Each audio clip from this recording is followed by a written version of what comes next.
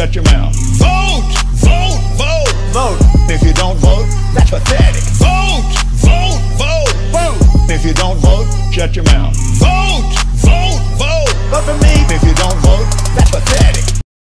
Ακολουθεί πολιτική διαφήμιση. Now there's one thing you might have noticed I don't complain about. Politicians. Everybody complains about politicians. Everybody says they suck. Yeah. Well, where do people think these politicians come from? They don't fall out of the sky. They don't pass through a membrane from another reality. They come from American parents and American families, American homes, American schools, American churches, American businesses, and American universities, and they're elected by American citizens. This is the best we can do, folks. This is what we have to offer. It's what our system produces. Garbage in, garbage out.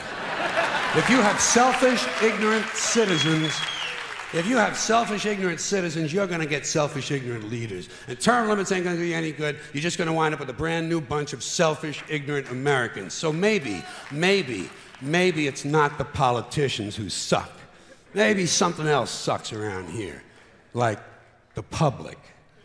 Yeah, the public sucks. There's a nice campaign slogan for somebody. The public sucks. Fuck hope. Fuck hope. Because if it's really just the fault of these politicians, then where are all the other bright people of conscience? Where are all the bright, honest, intelligent Americans ready to step in and save the nation and lead the way? We don't have people like that in this country. Everybody's at the mall, scratching his ass, picking his nose, taking his credit card out of his fanny pack and buying a pair of sneakers with lights in them. So I have solved this little political dilemma for myself in a very simple way. On election day, I stay home. I don't vote. Fuck them. Fuck them. I don't vote. Two reasons I don't vote. First of all, it's meaningless. This country was bought and sold and paid for a long time ago. The shit they shuffle around every 4 years doesn't mean a fucking thing. And secondly, I don't vote because I believe if you vote, you have no right to complain.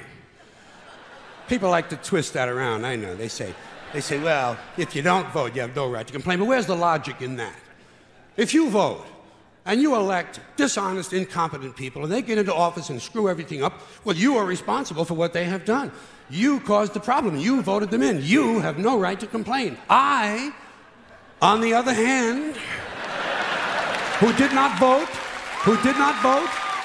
who in fact did not even leave the house on election day, am in no way responsible for what these people have done and have every right to complain as loud as I want about the mess you created that I had nothing to do with. So I know that a little later on this year you're going to have another one of those really swell presidential elections that you like so much. You'll enjoy yourselves. It'll be a lot of fun. I'm sure as soon as the election is over, your country will improve immediately. As for me, I'll be home on that day doing essentially the same thing as you. The only difference is when I get finished masturbating, I'm going to have a little something to show for it, folks. Thank you very much. But if you talk to one of them about this, if you isolate one of them, you sit them down rationally, and you talk to them about the low IQs and the dumb behavior and the bad decisions, right away they start talking about education. That's the big answer to everything. Education. They say we need more money for education. We need more books, more teachers, more classrooms, more schools. We need more testing for the kids. And you say to them, well, you know, we've tried all of that, and the kids still can't pass the test. They say, don't you worry about that. We're going to lower the passing grades. And that's what they do in a lot of these schools now. They lower the passing grades so more kids can pass. More kids pass, the school looks good, everybody's happy, the IQ of the country slips another 2 or 3 points, and pretty soon all you'll need to get into college is a fucking pencil. Got a pencil? Get the fuck in there, it's physics. Then everyone wonders why 17 other countries graduate more scientists than we do. Education! Politicians know that word, they use it on you. Politicians have traditionally hidden behind 3 things: the flag, the Bible, and children. No child left behind. No child left behind. Oh, really? Well, it wasn't long ago you were talking about giving kids a head start. Head start, left behind. Someone's losing fucking ground here. But there's a reason. There's a reason. There's a reason for this. There's a reason education sucks, and it's the same reason that it will never, ever, ever be fixed. It's never going to get any better. Don't look for it. Be happy with what you got.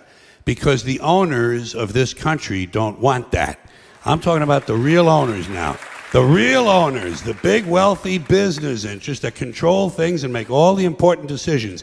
Forget the politicians. The politicians are put there to give you the idea that you have freedom of choice. You don't.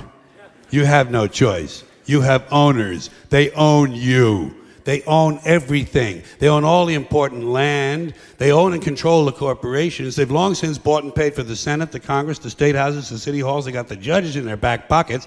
And they own all the big media companies, so they control just about all of the news and information you get to hear. They got you by the balls. They spend billions of dollars every year lobbying to get what they want. Well, we know what they want. They want more for themselves and less for everybody else. But I'll tell you what they don't want. They don't want a population of citizens capable of critical thinking. They don't want well-informed, well-educated people capable of critical thinking. They're not interested in that. That doesn't help them. That's against their interest. That's right. They don't want people who are smart enough to sit around the kitchen table and figure out how badly they're getting fucked by a system that threw them overboard 30 fucking years ago. They don't want that. You know what they want? They want obedient workers. Obedient workers. People who are just smart enough to run the machines and do the paperwork and just dumb enough to passively accept all these increasingly shittier jobs with the lower pay, the longer hours, the reduced benefits, the end of overtime, and the vanishing pension that disappears the minute you go to collect it. And now they're coming for your Social Security money. They want your fucking retirement money. They want it back, so they can give it to their criminal friends on Wall Street. And you know something? They'll get it. They'll get it all from you sooner or later, because they own this fucking place. It's a big club, and you ain't in it. You and I are not in the big club. And by the way, it's the same big club they used to beat you over the head with all day long, when they tell you what to believe. All day long, beating you over the head in their media, telling you what to believe, what to think, and what to buy. The table is tilted, folks. The game is rigged. And nobody seems to notice. Nobody seems to care. Good, honest, hard-working people, white collar, blue collar, doesn't matter what color shirt you have on. Good, honest, hard-working people continue. These are people of modest means. Continue to elect these rich cocksuckers who don't give a fuck about them. They don't give a fuck about you. They don't give a fuck about you. They don't care about you at all. At all. At all. Man, you know? And nobody seems to notice, nobody seems to care. That's what the owners count on, the fact that Americans will probably remain willfully ignorant of the big red, white, and blue dick that's being jammed up their assholes every day. Because the owners of this country know the truth. It's called the American dream, because you have to be asleep to believe it.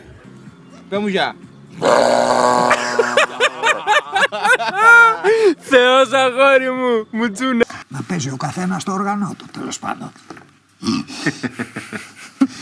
Ξέρετε. Μπορούμε να κάνουμε. Ό,τι μπορούμε να κάνουμε. Γενικά ό,τι μπορούμε να κάνουμε, και να κλείσουμε νομίζω με το μότο της εκπομπής. Οργανωθείτε, οργανωθείτε, οργανωθείτε. Δεν υπάρχει τίποτα άλλο.